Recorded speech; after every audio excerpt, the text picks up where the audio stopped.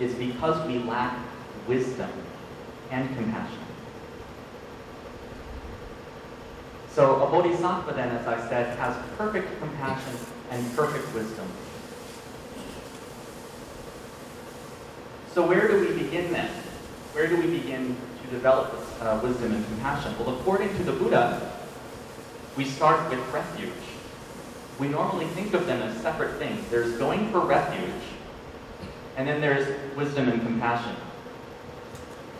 But if we're going to take the Buddhist path, the bodhisattva path, if we're going to become bodhisattvas, well, first we have to commit ourselves to that path, right? So my favorite example is if you want to go on vacation, let's say you want to go to Hawaii on vacation, you can buy guidebooks, you can get a new bathing suit for the beach, you can buy maps, you can tell your friends about your plans, you can look up information about Hawaii on the internet, but you will never, ever arrive in Hawaii unless you get on the plane first. It's the same thing with going for refuge. We will never achieve the goal of enlightenment unless we set foot on the path. This is what refuge is. Refuge is like getting on the plane to go to Hawaii. It's the first step. Without refuge, we will never achieve perfect wisdom and compassion. Now, of course, there have been many non-Buddhist religious teachers who have had compassion and wisdom. Great compassion and wisdom even. But in order to achieve the Buddhist goal of enlightenment as laid out by the Buddha, first we have to commit ourselves to following the Buddha's teachings.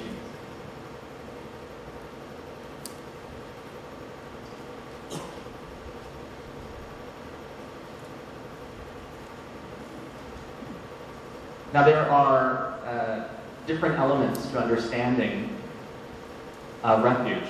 And so as I just described, first, refuge is the doorway to the Dharma. The Dharma, of course, being the Buddha's teachings. When we go for refuge, we have then opened the door to our understanding and practice of the Buddha's teachings. Now, we often talk about people who have gone for refuge as being in the Buddha's family. I think it's really more like we become the Buddha's nieces and nephews. It's when we take the Bodhisattva vow, which I'll talk about more in a moment. When we take the Bodhisattva vow, that's when we really become the Buddha's children. That's when we're really completely on the path to becoming enlightened. Refuge is the first step. So it's like we enter the Buddha's home as his nieces and nephews. And then second, refuge is the basis for all the other precepts and vows. You cannot take the Bodhisattva vows unless you have first gone for refuge.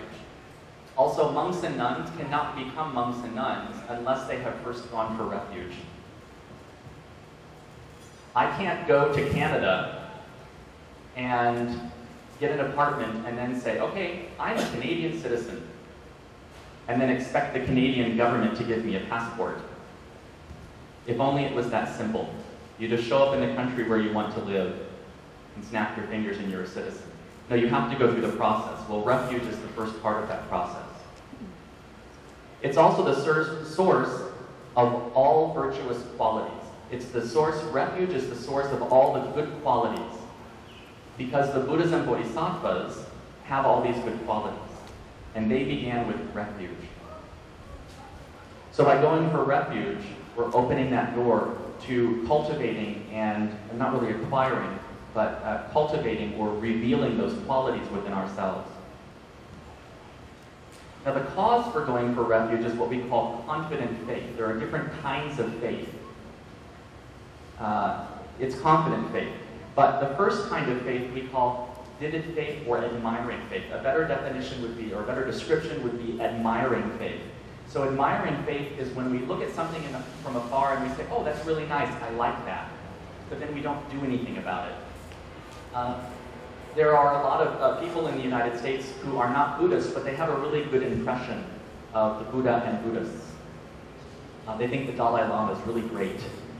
But then they don't really know anything about the Buddha's teaching. Maybe they have a Buddha statue in their home, they like the way it looks, but they don't know anything about the Buddha's teaching. This is a kind of admiring faith. even if you go for refuge initially, if you do that ceremony, but you don't follow up, you don't learn anything more about the Buddha's teaching, we could say that you have admiring faith, and that's fine. That's fine. But then the next kind of faith is called longing faith or yearning faith. So this is defined as the wish that if we practice the Dharma, then in the future, we will achieve great wisdom and be like the Bodhisattvas whose stories we hear.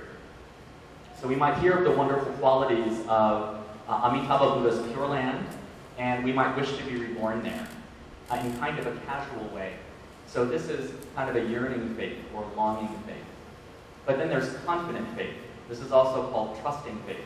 This is when we know something of the Dharma and we are convinced that it is true. That's why it's confident faith. It isn't blind faith. There's no room in the Buddha's teaching ultimately for blind faith. Blind faith is believing without knowledge. We need to have this confident faith. So when we've studied something of the Dharma and we're convinced that it's true, and then we're motivated to really pursue the Dharma, then we have this confident faith. So this might seem a little contradictory. I just said that confident faith is the cause of going for refuge, but it also comes later when we know something of the Dharma. That's because we can think of going for refuge in two ways. There's going through the ritual of refuge and officially becoming Buddhist. But then there's the real refuge, which again comes later when we have learned the Dharma and we're really convinced that we made the right decision. That's the real refuge. When we see that our negative habits of getting angry and feeling jealous and greedy and resentful, when we see that this is suffering and we don't want it, when we understand that we also cause suffering for others and we don't want to do that anymore, when we see that chasing after happiness in money and power and defeating our enemies, when we see that that's really kind of useless, and we don't want to be like that anymore, that's when we have real refuge. So this is how we approach refuge. Now there's another way of looking at refuge. There's two kinds of refuge. There's one that we call temporary causal refuge. The temporary cause of refuge. This is when we see ourselves as separate from the Buddhas and Bodhisattvas. When we see ourselves as separate from them, and we pray to the Buddhas and Bodhisattvas for help, perhaps when we think, well, maybe someday I'll be like them. So it's temporary because as we learn more of the Dharma, that view changes, and then we start to develop the ultimate resultant refuge. And it's also causal. We say that it's a cause of this second kind of refuge. That's what we call it, temporary causal refuge. So then we have the ultimate resultant refuge. And that's when we go for refuge in the Three Jewels as representatives of our future selves. When we understand that we all have the Buddha nature. When we really understand that our true nature is not bad. Our true nature is in fact no different from that of a perfectly enlightened being. And that when we are bowing in the temple, we understand that we're not only bowing to Shakyamuni Buddha and Amitabha Buddha as beings that are separate from ourselves, but we're also bowing to our own Buddha nature within and the Buddha nature of all sentient beings. When we really understand that, then we have this ultimate resultant refuge. But the first one leads to the second. And so they're both good. So this is how we approach refuge. So the Bodhisattva path then begins with refuge. At some point, we then take the Bodhisattva vow. I'd like to read you actually. This is one of my favorite books. Before I came back to California, I was overseas for 2 years. I'll explain this in a moment. I went to South Korea for a while, and then I spent a little over a year in Nepal. And in Nepal, I studied at a Tibetan Buddhist monastery. I lived with the Tibetan family, but I was studying at an institute there. And this was the text that we studied. It's the first text that Tibetan monks study in a monastic college. In English, it's called The Way of the Bodhisattva, or sometimes it's called A Guide to the Bodhisattva's Way of Life.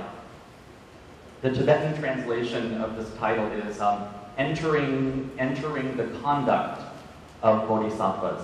This is incredibly famous. It was written by Shantideva, who was a 9th century Indian Buddhist master.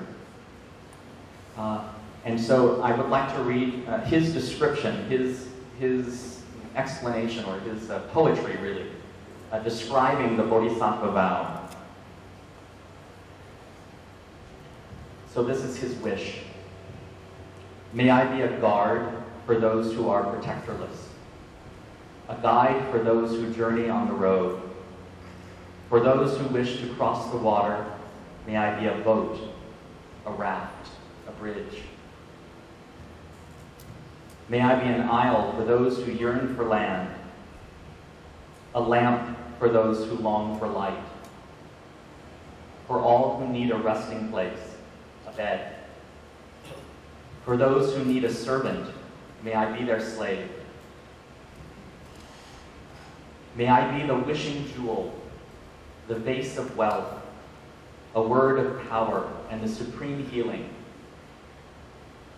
May I be the tree of miracles, for every being the abundant cow.